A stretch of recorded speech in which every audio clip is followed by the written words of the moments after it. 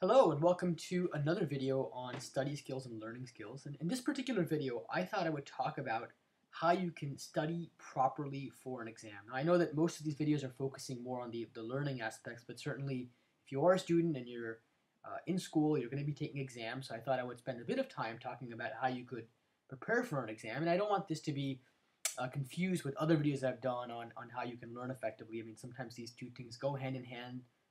Sometimes they don't, but I thought I would spend a bit of time talking about this topic since it is important. And I would say that overall, there are two keys to effective test preparation. So number one, you should be studying the material throughout the semester, and I've described this within the context of the active learning videos, and hopefully you're able to do a bit of that. But if you're not able to, at least spend more time studying earlier versus trying to cram information in at the end.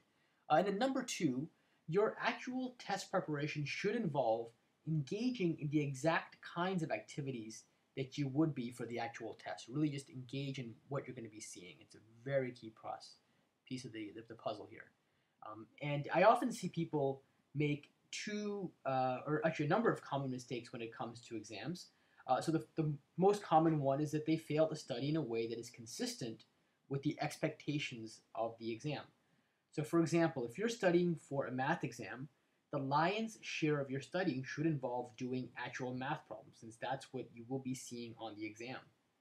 I've seen so many students, try to study for math exams by reading the textbook over and over again. And certainly if the exam measured the ability to read a textbook, these students would do phenomenal. But the reality is that most math exams don't measure your ability to read a textbook. They measure your ability to solve certain kinds of problems. And typically, you'll find that math teachers will take previous exams or they'll take homework assignments they've given you, and the exam problems you'll encounter will often be minor variations on the problems you've done for homework. Not all of them will be, but if you are able to do really well on the homework problems and on prior exam problems, you can pretty much guarantee at least a B, maybe even an A minus on that part of the test. And then there may be one or two problems that are very new this year, and those you have to actually spend more time on. But if you've prepared appropriately, you can do so. Now, some teachers certainly do emphasize things like rote memorization of facts, and we might see in an exam in the social sciences or in something outside of the hard sciences. And in those cases, they may expect you to be able to regurgitate information verbatim during an exam. So for these types of exams, you should try to identify key questions up front and then try to write the answers down. And afterwards, you can check if what you wrote is consistent with your notes or against the textbook and so on. Other exams might involve essays. And if your studying does not involve writing at least one essay for an exam that is an essay test, and you're probably not studying right at all. And again, it's all about trying to mimic the conditions of the test. Now, you can often figure out what will be on an exam, at least in terms of topics or in terms of structure, by looking at whether or not there are available copies of past exams. You can look over your homework assignments. You can ask the teacher. A lot of times they'll tell you that you're going to see these particular topics, or this is the structure of the exam. Or for that matter, you can even ask students who have taken the class before you. Again, it's a very important thing to be able to do. I learned the importance of this, especially when I was an undergraduate. I actually was taking a fairly advanced undergraduate or early graduate level mathematics course. And I remember it was the second exam of the term, and I had a few really hectic past week. I was just going through a bunch of stuff in terms of the semester, and I didn't get nearly as much time to prepare as I would have otherwise liked, even though I had been keeping up with the material through the problem sets and homework. But what I did find is I managed to find about a 2-hour window before the exam, literally just before it. And since I didn't have that much time to actually, prepare in a way that I would have liked, literally all I did, were a bunch of problems from the textbook. I didn't even have the solutions handy because this was back in the day when you couldn't find all sorts of resources on the internet. So I literally was just taking the textbook and going through problems without even knowing if I was doing them right or not. In some cases, I could figure out that it was right, but there was a bit of guesswork involved. And so when I walked into the exam room, I remember feeling far less prepared than I normally would have liked for a math exam, and I just didn't feel as comfortable as I normally used to be feeling when I was going into an exam room. But since I was in this kind of problem-solving mode, much to my surprise, I actually ended up getting the highest grade in the class on that test. And this was beyond what I was expecting and beyond what I thought I would have gotten. In fact, to provide a little bit of perspective, on the first test of that semester, I didn't do nearly as well, even though I'd spent more time studying and preparing. Now, this particular test was actually very, very difficult, and part of why I managed to do well relative to the class was that there were some very, very tricky problems on the test, and that nobody actually ended up getting right. But I managed to get a lot of partial credit on those problems, and probably because I was just in the appropriate problem-solving mode for that test that I was able to do so.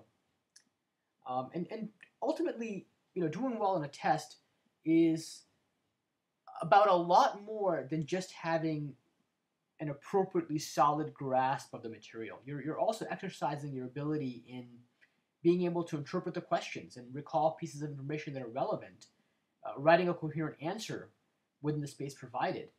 And then the setting also plays a role. I mean, it's one thing to be able to recall the material while you're studying in the peace and quiet of a desolate nook of the library, and it's quite another when you're doing so amidst the hustle and bustle of an exam full of students and shuffling papers and hunched over a tiny desk and probably writing into an even tinier test booklet.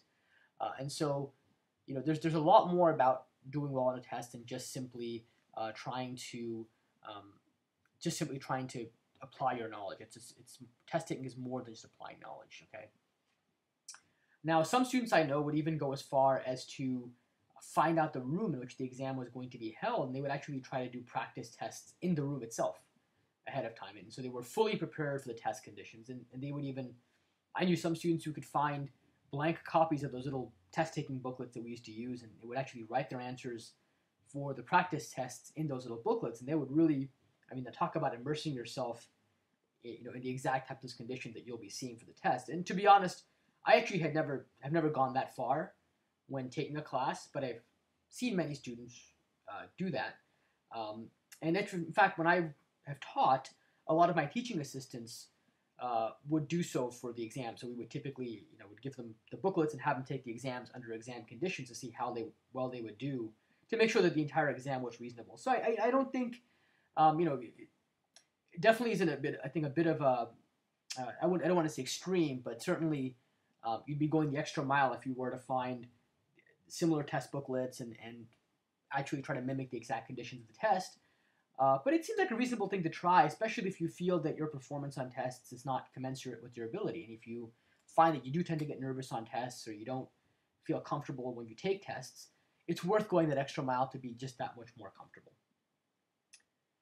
Now, the next thing I do want to suggest is that, if you have engaged in active learning, as I described in some of the earlier videos, and if you've been putting sample questions in the margins of your notes and, again, following the prescriptions that I laid out earlier, then you've already baked in a good way to review the material. And ideally, you should be reviewing the material on an ongoing basis, as I described in the context of the advanced learning or active learning videos.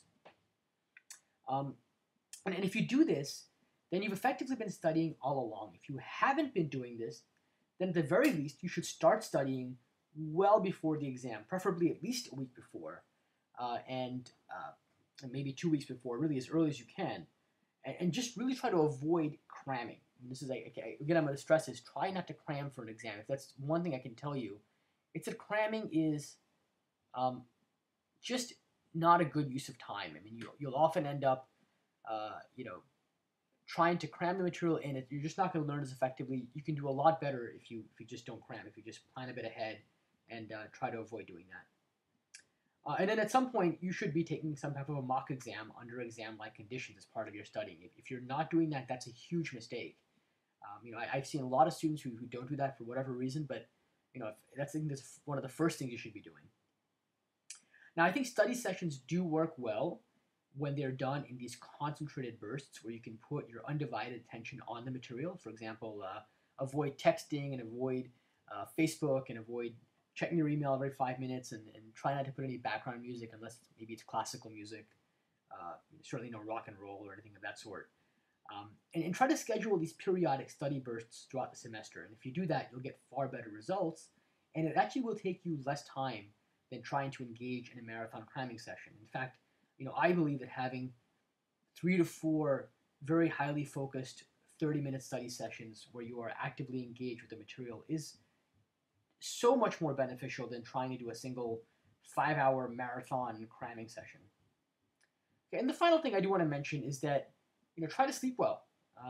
Sleep well in general, and especially in the days that lead up to the test. I mean, sleep is so critical when you're taking a test. And I've seen students again, and people don't realize uh, how bad it can be, or what kind of negative impact exists from a cognitive perspective when you've got a bad night's sleep. And in general, I mean, um, it's not just about getting a good night's sleep the night before the test. Ideally, you should try to get several good nights worth of sleep in a row, since one bad night of sleep can have ramifications for several days. And I know that in this day and age, sleeping well is a very difficult thing to do. There's just so much to occupy our time and attention, and so you may not always be able to sleep well, but try to do so nonetheless. And again, these are all suggestions. You may not be able to incorporate them all. I don't expect you to be able to. But what I would suggest is you try to figure out the suggestions that you can incorporate, and try to incorporate as many as possible. And certainly every little bit helps. And ultimately, I think with the test, when you're preparing for a test, remember that every little bit helps. Try to focus on doing the kinds of things that are relevant to the test, and study throughout the semester, and studying these short, concentrated bursts rather than trying to cram. And I think if you do those things alone, you will do phenomenally well on tests, and you'll find that it'll pay off in spades in terms of your ability to learn the information you've been exposed to and to use that information later on. Anyway, I hope this has been useful to you, and I look forward to seeing you in future videos.